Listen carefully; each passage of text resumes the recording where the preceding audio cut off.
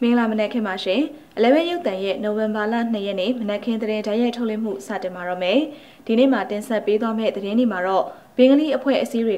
ကအာဆီယံထိပ်သီးဆွေးနွေးပွဲမှာရခိုင်အရေးနဲ့ပတ်သက်ပြီးမြန်မာပေါ်ဖိအားပေးဖို့တောင်းဆိုမှုရှိနေကအစည်းအဝေးပွဲတွေမှာထည့်သွင်းဆွေးနွေးဖို့ရှိရဆိုတဲ့သတင်း။စီးပွားရေးဆိုင်ရာထိပ်သီးဆွေးနွေးပွဲနဲ့အာဆီယံနိုင်ငံသားရေးဝန်ကြီးများဆွေးနွေးပွဲအကျိုးရှေ့ပြေးလှုပ်ဆောင်တဲ့အာဆီယံ Prep Zone နဲ့ Prep ASAP အစည်းအဝေးတွေပြုလုပ်တဲ့တဲ့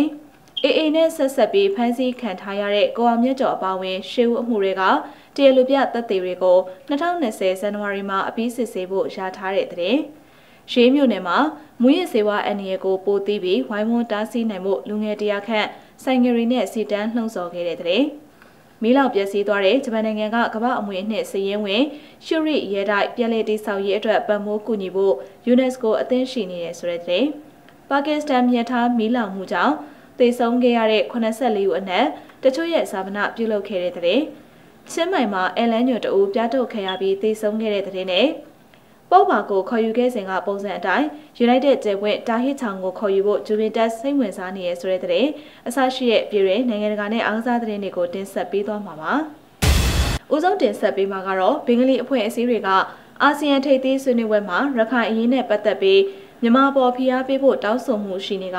အစည်းအဝေးပွဲတွေမှာထည့်သွင်းဆွေးနွေးသွားဖို့ရှိရဆိုတဲ့သတင်းကိုတင်ဆက်ပေးသွားမှာပါ။ဘင်္ဂလီအဖွဲ့အစည်းတွေကအာဆီယံဆွေးနွေးပွဲမှာရခိုင်အရေးနဲ့ပတ်သက်လို့မြန်မာအပေါ်ဖိအားပေးဖို့အာဆီယံအလှည့်ကျဥက္ကဋ္ဌထိုင်းနိုင်ငံကိုတောင်းဆိုမှုရှိနေပြီး35ကြိမ်မြောက်ဒေသရင်းခေါင်းဆောင်တွေရဲ့အာဆီယံထိပ်သီးအစည်းအဝေးပွဲတွေမှာရခိုင်အရေးကိစ္စအပေါ်ဆွေးနွေးမှုတွေပါဝင်မယ်လို့သိရပါတယ်။35ကြိမ်မြောက်အာဆီယံထိပ်သီးအစည်းအဝေးနဲ့ဆက်ဆက်အစည်းအဝေးတွေကိုထိုင်းနိုင်ငံဘန်ကောက်မြို့မှာအောက်တိုဘာ31ရက်ကစတင်ပြုလုပ်နေပြီးဒေသရင်းခေါင်းဆောင်တွေရဲ့အထူးဆွေးနွေးပွဲတွေကိုတော့နိုဝင်ဘာ2ရက်ကနေ4ရက်အထိပြုလုပ်မှာဖြစ်ပါတယ်။ဘင်္ဂလီလူနည်းစုအပေါ်ဆက်ဆံမှုနဲ့ပတ်သက်ပြီးအာဆီယံအနေနဲ့ထိပ်သီးအစည်းအဝေးပွဲကာလအတွင်းပြန်လည်သုံးသပ်ပေးဖို့ဘင်္ဂလီလူအခွင့်အရေးအဖွဲ့တစ်ခုက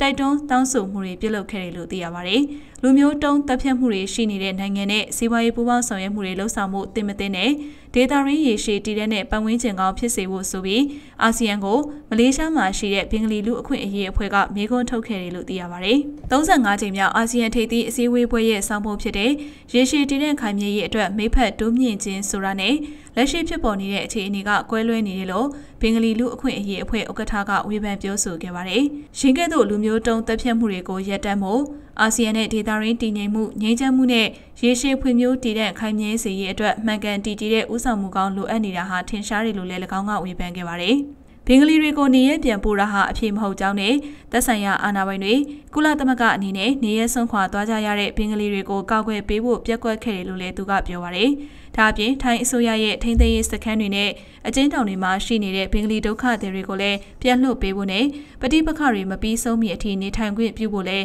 ဘင်္ဂလီလူအခွင့်အရေးအဖွဲ့ဥက္ကဋ္ဌက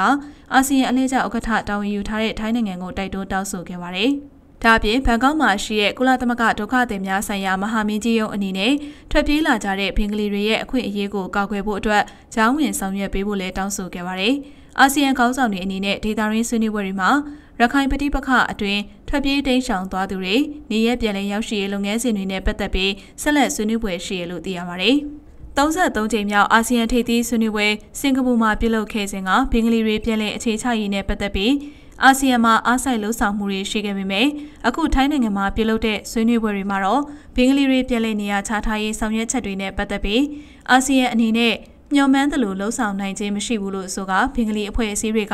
ဖိအားပေးဝေဖန်မှုတွေထွက်ပေါ်နေပါတယ်။နေရဆုံးခွာသွားတဲ့ဘင်္ဂလီဒုက္ခသည်တွေကိုမြန်မာနိုင်ငံကိုပြန်လည်ဝင်ရောက်ရေးအတွက်မြန်မာအစိုးရနဲ့ဘင်္ဂလားဒေ့ရှ်အစိုးရအကြားညှိနှိုင်းဆွေးနွေးမှုတွေပြုလုပ်ပြီးစစ်ဆေးမှုတွေပြုလုပ်ခါတရားဝင်ပြန်လည်လက်ခံခဲ့ပေမဲ့ပြန်လည်ဝင်ရောက်မဲ့သူတော့မရှိသေးပဲဒါဟာဘင်္ဂလားဒေ့ရှ်နိုင်ငံမှာရှိတဲ့ဒုက္ခသည်စခန်းတွေမှာ ARSA အကြမ်းဖက်အဖွဲ့ရဲ့ချင်းချောက်မှုတွေကြောင့်ဖြစ်ကြောင်းသိရှိရတယ်လို့မြန်မာအစိုးရကထုတ်ပြန်ထားပါတယ်။ဒါပေမဲ့နိုဝင်ဘာ1ရက်အထိမိမိအစီအစဉ်နဲ့ပြန်လည်ဝင်ရောက်လာတဲ့ဘင်္ဂလီဒုက္ခသည်ကတော့300ကျော်ရှိပြီဖြစ်တယ်လို့သိရပါတယ်။ဒေတာရင်းကောင်းဆောင်တွေရဲ့အာဆီယံထိပ်သီးအစည်းအဝေးပွဲတွေကိုနိုင်ငံတော်တိုင်ပင်ခံပုဂ္ဂိုလ်တက်ရောက်သွားဖို့ထိုင်းနိုင်ငံကိုရောက်ရှိနေပြီးဒီကနေ့နိုဝင်ဘာ2ရက်နေ့ထိုင်းဒေသစံတော်ချိန်3နာရီခွဲမှာတော့ဒေတာရင်းထိပ်သီးအစည်းအဝေးတစ်ခုဖြစ်တဲ့အာဆီယံစီးပွားရေးနဲ့ယင်းနှိမ့်ညွတ်နယ်မှုဆိုင်ရာထိပ်သီးအစည်းအဝေးကိုတက်ရောက်မေးခွန်းပြောသွားဖို့ရှိရလို့သိရပါတယ်။ စီးပွားရေးဆိုင်ရာထိပ်သီးဆွေးနွေးပွဲနဲ့အာဆီယံနိုင်ငံခြားရေးဝန်ကြီးများဆွေးနွေးပွဲအကျိုးရှေ့ပြေးလှုပ်ဆောင်တဲ့အာဆီယံ Prep ဆောင်နဲ့ Pret ASAP အစည်းအဝေးတွေပြုလုပ်ခဲ့တဲ့ဆိုတဲ့သတင်းကိုဆက်လက်ပြီးတော့တင်ဆက်ပေးသွားပါမယ်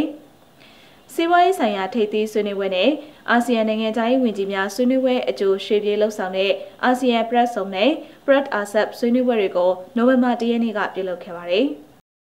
ASEAN Senior Official Preparatory Meeting Prep Zone အစည်းအဝေးကိုတော့ထိုင်းနိုင်ငံသားရေးဝန်ကြီးဌာနအမြဲတမ်းအတွင်းဝင်ဘူဆာရာကဥက္ကဋ္ဌအဖြစ်တာဝန်ယူဆွေးနွေးခဲ့တာဖြစ်ပါတယ်။ဒီဆွေးနွေးပွဲမှာလာမယ့်နိုင်ငံသားရေးဝန်ကြီးတွေရဲ့ဆွေးနွေးပွဲတွေအာဆီယံနိုင်ငံရေးနဲ့လုံခြုံမှုအတိုင်းအမြုံကောင်စီအစည်းအဝေးတွေမှာဝန်ကြီးတွေပါဝင်ဆွေးနွေးမဲ့ရှေ့ပြေးအကြောင်းအရာနဲ့အစည်းအဝေးဖြစ်မြောက်ရေးအတွက်စီမံဆောင်ရွက်မှုကိစ္စရပ်တွေပူးပေါင်းဆောင်ရွက်မဲ့အကြောင်းအရာတွေအပေါ်အဓိကဆွေးနွေးခဲ့ကြတာဖြစ်ပါတယ်။ဆွေးနွေးပွဲမှာမြန်မာနိုင်ငံကိုစားပြုနိုင်ငံခြားရေးဝန်ကြီးဌာနအာဆီယံနိုင်ငံခြားရေးဦးစီးဌာနညွှန်ကြားရေးမှူးချုပ်ဦးဟောက်ခမ်ဆမ်တက်ရောက်ခဲ့ပါတယ်။ဒါ့အပြင်စီးပွားရေးဆိုင်ရာထိပ်သီးဆွေးနွေးပွဲတွေရဲ့အကျိုးရှေ့ပြေးပြင်ဆင်မှုအဖြစ်အာဆီယံအကြီးတန်းစီးပွားရေးဆိုင်ရာတာဝန်ရှိသူတွေရဲ့ဆွေးနွေးပွဲ Prep ASAP ကိုလည်းနိုဝင်ဘာ 1 ရက်ကပြုလုပ်ခဲ့ပါတယ်။နိုဝင်ဘာ 2 ရက်ကနေ 4 ရက်အထိပြုလုပ်မဲ့စီးပွားရေးပူးပေါင်းဆောင်ရွက်မှုဆိုင်ရာကိစ္စရပ်တွေနဲ့ပတ်သက်ပြီးအခုအကျိုးရှေ့ပြေးပြုလုပ်တဲ့ဆွေးနွေးပွဲတွေဟာများစွာအရေးကြီးတယ်လို့သိရပါတယ်။အာဆီယံအဖွဲ့ဝင်10နိုင်ငံရဲ့ဒေသတွင်းပြည်စုံကောင်းမွန်တဲ့စီးပွားရေးပူးပေါင်းဆောင်ရွက်မှု ASAP မှာအာဆီယံနိုင်ငံတွေနဲ့တရုတ်အကြားကုန်သွယ်ရေးဆိုင်ရာသဘောတူညီမှုတွေနဲ့စီးမြင့်တွေကိုဆွေးနွေးဖို့ရည်ရွယ်ချက်တွေလည်းရှိနေရလို့သိရပါတယ်။အကယ်၍တရုတ်အနေနဲ့အာဆီယံအပြင်အာရှပစိဖိတ်တလျှောက်လွတ်လပ်စွာကုန်သွယ်ခွင့်သဘောတူညီမှုတည်ဆောက်နိုင်မှာကကမ္ဘာလူဦးရေရဲ့ထက်ဝက်နဲ့ကုန်သွယ်မှုရာခိုင်နှုန်း40အထိလွှမ်းမိုးထားနိုင်မှာဖြစ်ကြောင်းလည်းအရင်ဆွေးနွေးပွဲကာလတွေအတွင်းထုတ်ဖော်ပြောကြားထားမှုတွေရှိခဲ့ပါတယ်။တစ်ဖက်မှာလည်းအာဆီယံအနေနဲ့အမေရိကန်နဲ့တရုတ်အကြားအပြန်အလှန်စည်းချက်ခွန်ချမှတ်မှုတွေရဲ့ခရက်ကိုသတိပြုလှုံ့ဆော်မှုလိုနေပြီးအာဆီယံနိုင်ငံတွေအချင်းချင်းကွန်ရက်ချိတ်ဆက်မှုတိုးတက်ကောင်းမွန်မှုအတွက်လည်း34ကြိမ်မြောက်အာဆီယံထိပ်သီးဆွေးနွေးပွဲတွေမှာခေါင်းဆောင်တွေအနေနဲ့ဆွေးနွေးခဲ့ပြီးအခု35ကြိမ်မြောက်အာဆီယံထိပ်သီးဆွေးနွေးပွဲမှာလည်းဆက်လက်ဆွေးနွေးမှာဖြစ်တယ်လို့သိရပါတယ်။ASAPကြောင့်အရှေ့တောင်အာရှကနေတဆင့်စီးပွားရေးပြိုင်ဘက်တရုတ်အနေနဲ့အခွန်လွတ်ထုတ်ကုန်တွေဝင်ရောက်နိုင်မှုအပေါ်အိန္ဒိယဈေးကွက်ကသတိပြုပြီးအဲ့ဒီအခြေအနေမျိုးမဖြစ်ဖို့အိန္ဒိယကလည်းကြိုးပမ်းနေတာဖြစ်ရာဒေသရင်းစီးပွားရေးဆိုင်ရာအပြိုင်မှုအတွက်အရေးပါတဲ့ဆွေးနွေးမှုတွေဖြစ်လာမယ်လို့သိရပါတယ်။ကျွမ်းကျင်သူတွေကတော့လက်ရှိအာဆီယံထိပ်သီးစည်းဝေးပွဲမှာကုန်သွယ်ရေးအငင်းပွားမှုနဲ့တရုတ်အမေရိကန်ကြားကုန်သွယ်ရေးစစ်ပွဲရဲ့အကျိုးဆက်သက်ရောက်မှုကိုအာဆီယံခေါင်းဆောင်တွေကထိန်းညှိရလိမ့်မယ်လို့သုံးသပ်ထားပါတယ်။စီးပွားရေးဆိုင်ရာထိပ်သီးဆွေးနွေးပွဲနဲ့အာဆီယံနိုင်ငံခြားရေးဝန်ကြီးများဆွေးနွေးပွဲအကျိုးရှေ့ပြေးလှုပ်ဆောင်တဲ့အာဆီယံ Prep ဆောင်နဲ့ Pret ASAP ဆွေးနွေးပွဲတွေကို35ကြိမ်မြောက်အာဆီယံထိပ်သီးအစည်းအဝေးကျင်းပမဲ့ Impact Arena မှာပဲနိုဝင်ဘာ 1 ရက်မနက်ပိုင်းနဲ့ညနေပိုင်းတို့ကဇက်တိုက်ပြုလုပ်ခဲ့တာဖြစ်ပါတယ်။ AA နဲ့ဆက်ဆက်ပြီးဖမ်းဆီးခံထားရတဲ့ကိုအောင်မြတ်ကျော်အပါအဝင်ရှေ့ဦးမှုတွေကတရားလူပြသက်သေတွေကို2020ဇန်နဝါရီမှာအပြီးသက်စစ်ဆေးဖို့ရထားတဲ့ဆိုတဲ့သတင်းကိုဆက်လက်ပြီးတော့တင်ဆက်ပေးပါမယ်။ AA အဖွဲ့နဲ့ဆက်ဆက်ပြီးအကြမ်းဖက်မှုတိုက်ဖျက်ရေးဥပဒေနဲ့ဖမ်းဆီးတရားစွဲဆိုခံထားရတဲ့ကိုအောင်မြတ်ကျော်အပါအဝင်ရှေ့ဦးအမှုတွေကတရားလူပြသက်သေတွေကို2020ဇန်နဝါရီနောက်ဆုံးထားပြီးအပြီးစစ်ဆေးဖို့ရထားဆောင်ရွက်နေရလို့ရန်ကုန်နောက်ပိုင်းခရိုင်တရားရုံးကနေသိရပါတယ်။ AA အဖွဲ့စစ်ဦးစီးချုပ်ဗိုလ်ချုပ်ထွန်းမြတ်နိုင်ရဲ့ညီတော်ဆက်သူကိုအောင်မြတ်ကျော်အပါရှေ့ဦးအမှုတွဲနဲ့အဲ့ဒီအမှုနဲ့ဆက်ဆက်ပြီးတန်းထွန်းနိုင်ဘိုးနီအမှုတွဲကိုနိုဝင်ဘာ 1 ရက်ကရန်ကုန်နောက်ပိုင်းခရိုင်တရားရုံးမှာရုံးထုတ်စစ်ဆေးခဲ့ပြီးအထက်ပါအတိုင်းစစ်ဆေးမယ်လို့တရားရုံးသတင်းပြန်ကြားရေးအရာရှိဦးစောစောထွန်းကပြောပါရယ်အခုရုံးချိန်မှာတရားလိုဖြစ်သူရဲမှုတင်းရွှေကိုဆက်လက်စစ်ဆေးခဲ့ပြီးဆွဆွဲခင်ရသူတွေဘက်ကအကျိုးဆောင်ရှင်းနေတွေကအပြန်လည်မေးခွန်းတွေမေးမြန်းခဲ့တယ်လို့သိရပါရယ်အမှုနဲ့ပတ်သက်ပြီးလာမယ့်ရုံးချိန်ကိုနိုဝင်ဘာလ 10 ရက်နေ့ကိုပြန်လည်ချင်းဆိုခဲ့ပြီးတရားလိုဖြစ်တဲ့ရဲမှုတင်းရွှေကိုဆက်လက်စစ်ဆေးသွားမယ်လို့သိရပါရယ်ထပ်မံပြီးတင်ဆက်ပေးမှာကတော့ရေးမြို့နယ်မှာမူရစ်စေဝါအန်ရီကိုပို့တိပြီးဝိုင်းဝန်းတားဆီးနိုင်မှုလူငယ်100ခန့်ကဆိုင်ငယ်ရီနဲ့စီတန်းလှုံ့ဆော်ခဲ့တဲ့တဲ့ရင်ကိုတင်ဆက်ပေးမှာပါမိုးပြင်းတဲ့ရေးမြို့နယ်မှာမူရစ်စေဝါအန်ရီကိုပို့မှုသိရှိပြီးမိဘပြည်သူတွေမွန်ပြည်သစ်ပါတီအပါအဝင်ဌာနဆိုင်ရာတွေသိရှိပြီးထိရောက်စွာဝိုင်းဝန်းတားဆီးနိုင်ရဲ့အတွက်ဆိုကကျေးရွာဆေးရွာကလူငယ်100ခန့်ကဆိုင်ငယ်ရီစီပြီးပိုစတာတွေကိုင်ဆောင်ကမြို့တစ်ပတ်စီတန်းလှည့်လည်တာလက်ကမ်းစာဆောင်ဖြန့်ဝေတာတွေကိုနိုဝင်ဘာလ 1 ရက်နေ့ကပြုလုပ်ခဲ့ပါတယ်မိမိတို့ဒေသမှာလူငယ်80ရာခိုင်နှုန်းကျော်မူရစ်ဆေးဝါးကိုသုံးစွဲနေကြပြီးအရင်ကအလူအတန်းတွေမှာလုံအားပေးလူငယ်တွေဟာအရက်တောက်300ကနေအခုအခါမှာတော့ဘိန်းစာရွက်ဖြိုရည်တွေ WY ဆေးတွေသုံးစွဲမှုများလာရာပညာပေးလှုပ်ဆောင်နေစဉ်ပုံမဝီးကျေပြန့်လာတဲ့အပေါ်နိုင်ငံရဲ့အနာဂတ်အတွက်စိုးရိမ်မှုရှိလာတာကြောင့်အခုလိုမွန်လူငယ်ကြားမတွေပါဝင်လှုံ့ဆော်မှုကိုပြုလုပ်ရတာဖြစ်တယ်လို့ မွန်ဒေတာရရွာဖွံ့ဖြိုးရေးအဖွဲ့ MACTO ဒရိုက်တာနိုင်စာဟန်ကပြောပါရယ်အခုကမ်ပိန်းကနေမွန်ပြည်သစ်အပါအဝင်တပ်ဆိုင်ရာဌာနတွေမိဘပြည်သူတွေကပါမိမိနဲ့မဆိုင်သလိုမနေပဲလူငယ်တွေအကြားမူရစ်အန္တရာယ်များပြားနေတာကိုပုံမသိရှိကဝိုင်းဝန်းတားဆီးနိုင်မှုမျှော်လင့်ကြောင်းလည်းနိုင်စာဟန်ကပြောပါရယ်မိမိတို့ရွာမှာ12နှစ်အရွယ်ခန့်လူငယ်တွေတောင်မူရစ်စေးသုံးဆွဲနေရသုံးဆွဲသူကိုသာဖမ်းဆီးနေပြီးရောင်းချနေသူတွေကိုပါထိရောက်စွာဖမ်းဆီးစေလိုကြောင်းနဲ့အခုပွဲကနေမိမိတို့လူငယ်တွေကိုပြောလိုတာကတော့ဘဝအဆုံးစေတဲ့မူရစ်စေးဝါအန္တရာယ်ကိုသိရှိပြီးဝေးဝေးကရှောင်ရှားကြဖို့ပြောကြားလိုတယ်လို့လှုံ့ဆော်ပွဲမှာပါဝင်ခဲ့သူလူငယ်အမျိုးသမီးတဦးကပြောပါရယ်ရောင်းနေတဲ့သူကိုတော့မဖမ်းဘူးဒီမှာလူငယ်တွေကတုံးဆွဲနေတဲ့သူကိုပဲသူတို့ဖမ်းတာကိုသိရှိရတယ်ဆိုရေပြည့်တယ်မှာဆိုရင်ဟိုလာမူရစ်စေဟိုလာလူပြွားနဲ့အရွက်ဆိုတဲ့အဲ့ဒီနှမျိုးအသုံးဆွဲများနေလို့တွေ့ရှိရပြောချင်တာကတော့ဒီဆိုရဘက်ကရောနော်ဒီမွန်ပြည်သေးပါတီကရောနော်ဒီလိုမျိုးမူရစ်စေဘောရှော့ချဖို့တော့ဝိုင်းဝန်းကူညီကြပါစို့လို့တိုက်တွန်းချင်ပါတယ်မော်လူငယ်ကွန်ရက်ရေးမြို့နယ်တာဝန်ခံမင်းခေတ်တက်ကလည်းအခုကမ်မင်းကနေညှို့လင်းတဲ့အချက်နဲ့ပတ်သက်လို့အခုလိုပြောပါရယ်အာနာဘာနေရောဒီမူရစ်စေဘောနဲ့ပတ်သက်တဲ့လူတွေကျွန်တော်တို့နိုင်ငံတော်ဆိုရကျွန်တော်တို့တွားပေးလို့အဲ့ဒါတွေချောက်တော့ပဲဘာလို့ဆိုဖမ်းဆီးမှုတွေများများလောက်စီစဉ်တယ်တုံးဆွဲတဲ့အပိုင်းပဲဖမ်းတာကိုကျွန်တော်တို့သိမကြိုက်တကယ်လောက်နေတဲ့လူကိုပါရှင်မဲ့နေမဖြစ်သွားအောင်အပြစ်ပြရေးယူတာကိုအမြင်များလောက်စီစဉ်လို့ကျွန်တော်တို့လုပ်ချင်တယ်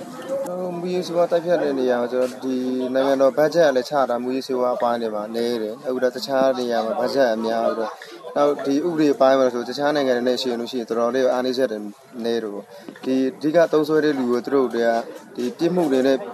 ထားလိုက်ခါကျလူမှုရေးပြစ်ဒဏ်ဆိုပြောပေမဲ့လည်းသူတို့ပြန်လဲပြုပြင်ပေးတာမဟုတ်သူတို့ရဲ့စိတ်ထဲမှာသူတို့ပြစ်ပေးတာပဲဆိုသူတို့ရဲ့လူငယ်တွေကောင်းတာမှမဟုတ်ဘူးねအမျိုးစိုးတာပိုပြီးများတော့ငါထောင်ခွက်ခွာဆိုအမျိုးပဲဖြစ်လာများမှာစီတန်းလှည့်လည်မှုကိုရေးမြို့နယ်အောင်မြစ်တာရက်ကစတင်ထွက်ခွာပြီးရာဇတရစ်လမ်းမကြီးအတိုင်းအိမ်နောက်ဗိုလ်ချုပ်လမ်းမကြီးကနေပင်လုံလမ်းမကြီးအတိုင်းအဲဒီကနေအောင်သုံးအောင်လမ်းဆောင်အထိဆိုင်ကယ်တွေနဲ့လှည့်လည်ပြီးမူရစ်စေးကြောင့်ငင်းချမ်းရေးမထိခိုက်ပါစေနဲ့မူရစ်ကုံသွဲဖြန့်ဖြူးသူကိုဥပဒေနဲ့အညီထိထိရောက်ရောက်အရေးယူပေးပါရန်မူရစ်အနေနဲ့ရောကြဖို့ဝိုင်းဝန်းကူညီကြပါစို့အနာဂတ်လူငယ်များပြန်လည်ထူထောင်နိုင်ရန်ကူညီပေးပါစတဲ့ပိုစတာတွေကိုင်ဆောင်ပြီးမူရစ်စေဝါသုံးဆွဲပါကကြားခံရနိုင်တဲ့ပြည်ထံပါလက်ကမ်းစာဆောင်တွေကိုဝေငှားခဲ့တယ်လို့သိရပါတယ်။ညပိုင်းမှာလည်းရေးမြို့နယ်မော်တမယုံမှာမွန်ပြည်သစ်အပါအဝင်မြို့နယ်ထွေအုပ်မြို့နယ်မူရစ်တပ်ဖွဲ့မွန်လူငယ်ကွန်ရက်တို့ပါဝင်ပြီးမူရစ်စေဝါအနေနဲ့အကြောင်းဟောပြောမှုတပိတ်ပြုလုပ်တာမေးဖြေပြုလုပ်တာမွန်ရည်ချင်းမှုအကနဲ့ဖြောပြတာတွေကိုဆက်လက်လှုပ်ဆောင်ခဲ့ကအခုလိုလူငယ်တွေပါဝင်ပြီးမူရစ်စေဝါအနေနဲ့ကောက်ွယ်ဖို့လှုံ့ဆော်မှုပြုလုပ်တာဟာမွန်ပြည်နယ်မှာပထမအဆုံးဖြစ်တယ်လို့မွန်ဒေတာရရွာဖွံ့ဖြိုးရေးအဖွဲ့ထံကသိရပါတယ်။နိုင်ငံတကာသတင်းတွေကိုဆက်လက်တင်ဆက်ပေးသွားပါမယ်။မီးလောင်ပျက်စီးသွားတဲ့ဂျပန်နိုင်ငံကကမ္ဘာအမွေအနှစ်စည်ရင်းဝင်ရှုရိရဲတိုက်ပြန်လည်တည်ဆောက်ရေးအတွက်ပံ့ပိုးကူညီဖို့ UNESCO အသင်းရှိနေရဆိုတဲ့သတင်းကိုဦးဆုံးအနေနဲ့တင်ဆက်ပေးပါမယ်။အော်တိုဘာလ31ရက်နေ့ကမီးလောင်ပျက်စီးသွားခဲ့တဲ့ဂျပန်နိုင်ငံအိုကီနာဝါစီရင်စုကနှစ်ပေါင်း900သက်တမ်းရှိတဲ့ရှုရိရဲတိုက်ပြန်လည်တည်ဆောက်ရေးအတွက်ပံ့ပိုးကူညီသွားဖို့အသင်းရှိနေရလို့ UNESCO တာဝန်ရှိသူတို့ကပြောပါရယ်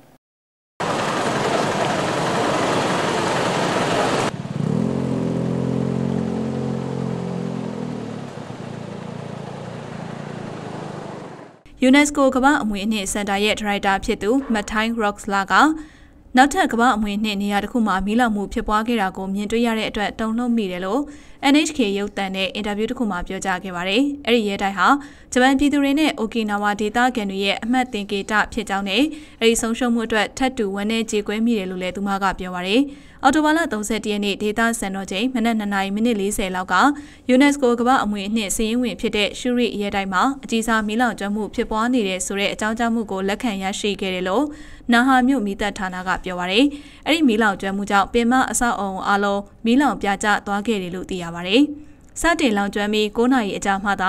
မီးကိုထိန်းချုပ်လို့နေပါဖြစ်ခဲ့တယ်လို့လည်းမီးတပ်ဝန်ထမ်းတွေကပြောပါတယ်။မီးလောင်ကျွမ်းမှုကိုမီးတပ်ရင်အစီး30နဲ့အပူတပြင်းနှိမ့်သက်ခဲ့ပေမဲ့အဲ့ဒီရဲတိုက်ရဲ့ပင်မခမ်းမမြောက်ဘက်နဲ့တောင်ဘက်ခမ်းမတွေအပါအဝင်အဆောက်အုံ9လုံးမီးလောင်ပြကျခဲ့ပြီးအဲ့ဒီနေရာရဲ့စတုရန်းမီတာ4000ကျော်လောက်ပျက်စီးခဲ့တယ်လို့သိရပါတယ်။ YouTube မင်းဆက်လက်ထက်လွန်ခဲ့တဲ့နှစ်ပေါင်း900လောက်ခရဲကတိဆောက်ခဲ့တဲ့အဲ့ဒီရဲတိုက်ဟာ 1933ခုနှစ်မှာဂျပန်နိုင်ငံရဲ့အဖိုးတန်ရဲတနာအဖြစ်သတ်မှတ်ခံခဲ့ရပါတယ်။ဒုတိယကမ္ဘာစစ်ကာလအတွင်းကအဲ့ဒီရဲတိုက်ဟာလုံးဝပျက်စီးသွားခဲ့ပေမဲ့1992ခုနှစ်မှာပင်မအဆောက်အုံကိုပြုပြင်တည်ဆောက်ခဲ့ပြီး2000ခုနှစ်မှာတော့မူလရဲတိုက်ရဲ့အကျွင်းအကြံတွေနဲ့ YouTube နိုင်ငံတော်တည်ရှိချိန်ကဆောက်လုပ်ခဲ့တဲ့တခြားရဲတိုက်တွေရဲ့အကျွင်းအကြံတွေနဲ့အတူ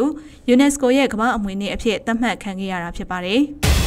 ပါကစ္စတန်မြေထားမီးလောင်မှုကြောင့်သေဆုံးခဲ့ရတဲ့84ဦးအနက်တချို့ရဲ့ဇာပနပြုလုပ်ခဲ့တဲ့တဲ့ရင်ကိုထပ်မံပြီးတော့တင်ဆက်ပေးပါမယ်။ပါကစ္စတန်မှာခရီးသည်အပြည့်ပါတဲ့ရထားမီးလောင်ပေါက်ကွဲမှုဖြစ်ပွားခဲ့လို့သေဆုံးခဲ့သူ84ဦးကတချို့ရဲ့ဇာပနအခမ်းအနားကိုဝန်ထဲပူဆွေးနေတဲ့ဆွေမျိုးတွေကနိုဝင်ဘာလ10ရက်နေ့ကပြုလုပ်ခဲ့ကြပါတယ်။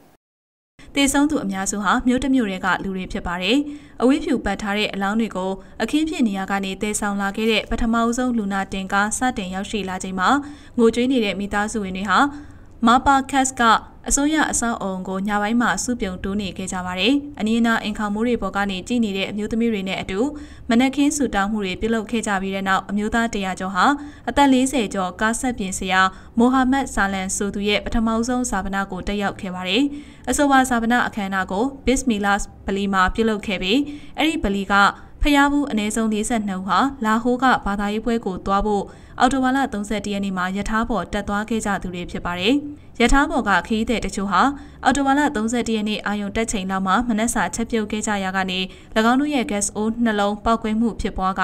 မီးတောက်တွေဟာယထာရဲ3တဲကိုကူးဆက်သွားခဲ့တာဖြစ်ပြီးအဲ့လိုမီးလောင်နေချိန်မှာယထာဟာပန်ချက်ပြည်နယ်ရာဟင်ယာခန်အနီးမှာခုံမောင်းနေတာဖြစ်တယ်လို့တာဝန်ရှိသူတွေကပြောပါရယ်မီးလောင်မှုကြောင့်84ဦးထပ်မံသေဆုံးခဲ့ပြီးလူတချို့ကတော့မီးဘေးကလွတ်ဖို့ခုံမောင်းနေစေရထားရဲ့ပရင်းပေါက်တွေကနေခုန်ချခဲ့ကြတယ်လို့ဆိုပါရယ်ရထားလက်ရဲ့အရှည်2ကီလိုမီတာတလျှောက်အလောင်းတွေနဲ့ထိခိုက်ဒဏ်ရာရထားသူတချို့ကိုကယ်ဆယ်ရေးသမားတွေကတွေ့ရှိခဲ့ပါတယ်။အဲဒီရထားဟာတောင်ပိုင်းစိတ်ကမ်းမြို့ကရာချီအစ္စလမ်မာဘတ်နဲ့ကက်ရက်ရာဝါလ်ပင်တီမြို့အကြားနေ့စဉ်ပြေးဆွဲနေတဲ့အမြန်ရထားဖြစ်ပြီးအဲဒီရထားတွေဟာညံနှုံတနအီကို68မိုင်နှုန်းနဲ့မောင်းလေးရှိရလို့ဆိုပါတယ်။ရထားအမြန်ခုံမောင်းနေတာဟာမိတောက်တွေပိုများအောင်လေးပင့်ပေးသလိုဖြစ်နေကြောင်းဒေသခံမီဒီယာကဖော်ပြခဲ့ပါတယ်။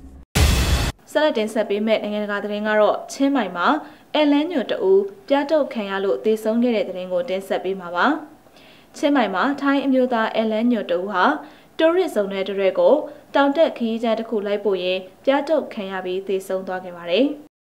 58နှစ်အရွယ်ရှိတဲ့စန်ချိုင်ဖောင်အာရွန်ဆိုသူအမျိုးသားဟာအော်တိုဘာ26ရက်နေ့လယ်ပိုင်းကပြင်သစ်စုံတွေနဲ့ခြေလျင်ခရီးကျန်းနှင်လာရင်လမ်းတစ်ဝက်မှာပြောင်းစုနဲ့ရုတ်တရက်တိုးခဲ့ပြီးပြားရီရဲ့ဝိုင်းတုတ်ခြင်းကိုခံခဲ့ရပါတယ်။သူမြေကြီးပေါ်လဲကျသွားချိန်မှာတိုရစ်အတွဲကကြောက်လန့်စွာနဲ့ထွက်ပြေးသွားပါတယ်။တိုရစ်နှစ်ဦးရဲ့အော်ဟစ်အကူအညီတောင်းတန်ကိုအနည်းဆုံးရွာကသူတွေကကြားခဲ့ပြီးနှစ်ဦးစလုံးလည်းပြားတုတ်ခံထားရလို့စိတ်ယုံပို့ပေးခဲ့ပါတယ်။အဲ့ဒီနေ့မှာပဲကယ်ဆယ်ရေးတွေက